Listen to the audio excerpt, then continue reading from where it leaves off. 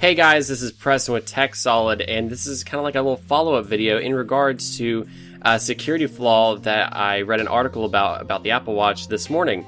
And this is how thieves are stealing Apple Watches and resetting them. So you see that there's a passcode on my watch, and you can't do anything without the passcode. You can't unpair it, can't do anything. In order to unpair the Apple Watch, you need to go into the native iPhone that it's paired up to. So again, as long as it's not on my wrist, it will always ask for a passcode.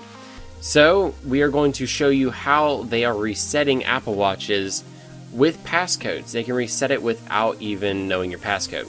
So we need to hold down the side power button here, and it takes us to the power off, power reserve, and device locked screen.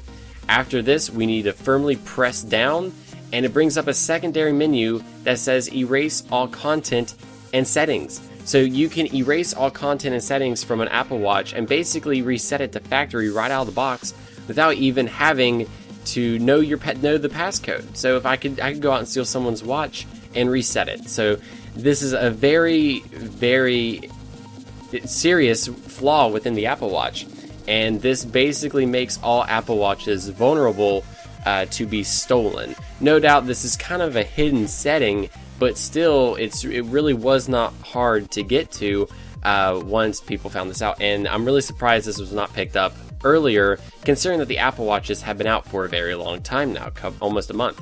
So what do you guys think about the security flaw in the Apple Watch? It's definitely not secure, and hopefully Apple will push out a Watch OS update soon.